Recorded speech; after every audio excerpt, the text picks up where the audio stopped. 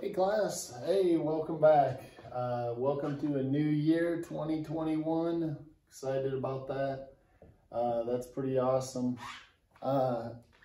Today I'm gonna show you some vocabulary and I'm gonna draw the picture of it up here for you.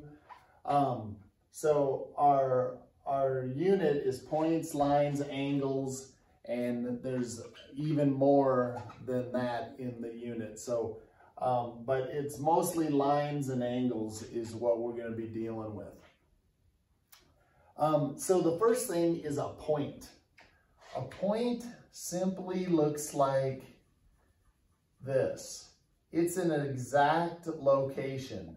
So I could put this point anywhere in the room and you would exactly know where to go. If I said stand at the black point, then you would know exactly, you would know to stand right at this mark right here.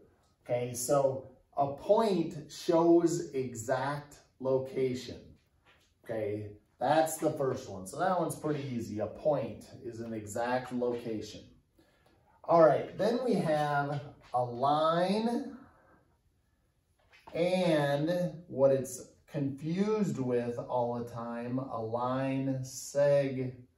Let me make sure I spell this right. Line segment. Okay, so these two get confused really often. All right, first of all, a line goes in two directions forever. So it goes in this direction and it goes in this direction forever. That's a line. That's a line. So a line goes in two directions. Okay, so it goes in two directions.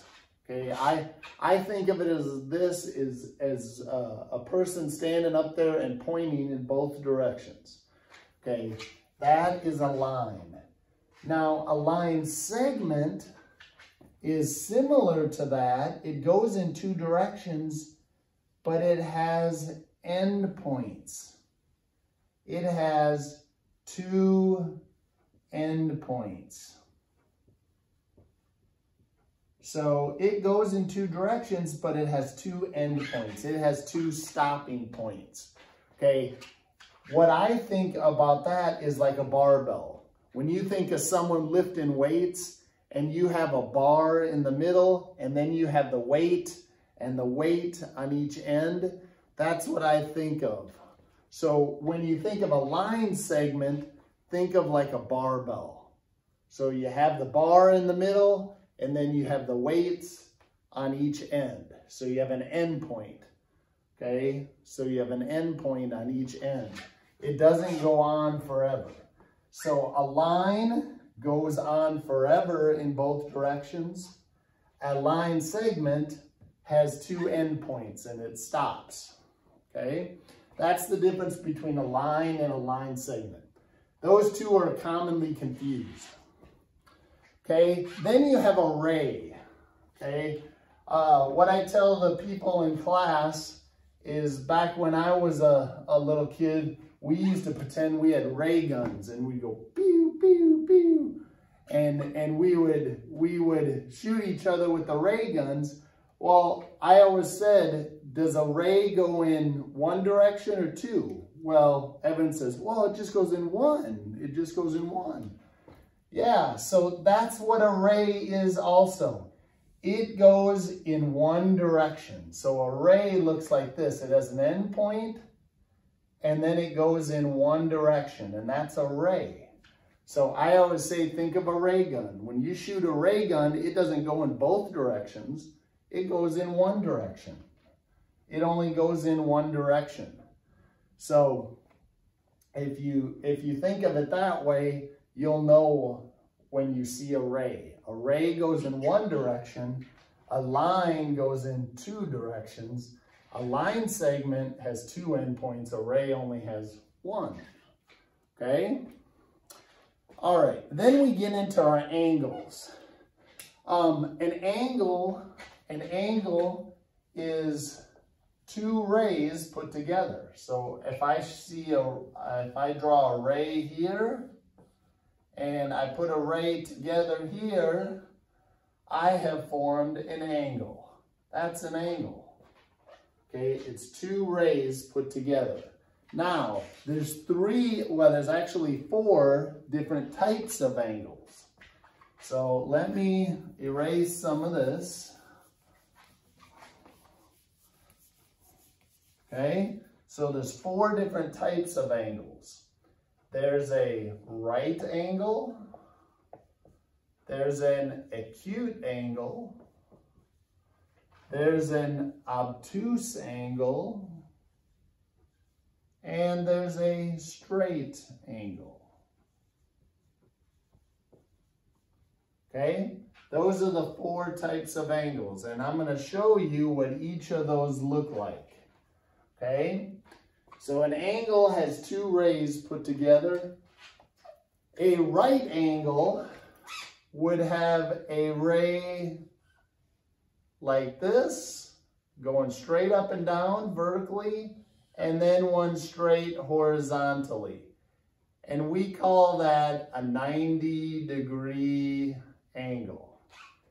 When it's like that, like it's the corner of a classroom, or it's the corner of a wall, the corner of a paper, okay, we call that a 90-degree angle, and that is called a right angle. Okay, so when it's straight like this, like a corner right here, okay, like the corner of the board, corner of this, okay, that's a 90-degree angle, and that's a right angle. So what happens if it's less than 90 degrees? So if it's smaller than 90 degrees, this is 90 degrees. If it's smaller, this one's smaller than 90 degrees. So this is less than 90. Then we call that an acute angle. That is called an acute angle. So if it's less than 90 degrees, if this angle right here is less than 90 degrees, that is an acute angle. All right, what if it's more than 90 degrees? So say we have a big wide open angle like this, and we're measuring this angle right here, and that is greater than 90 degrees. So it's greater than this. See, it's bigger, it's wider than this one. Then that one is called an obtuse angle. Obtuse. Okay? And then the last one is a pretty simple angle, a straight angle. A straight angle is exactly the way it sounds. It is simply has a point in the middle, and it goes in two directions like a straight line. Okay, in fact, a straight angle can be defined as a line too, because remember we said a line went in two different directions forever. So a straight angle can be the same as a line. Okay, and a straight angle is 180 degrees. And you'll see that in a video that I'm going to show you about the types of angles. It's a pretty cool video that we like to dance to in class, and you can dance to it at home too if you want.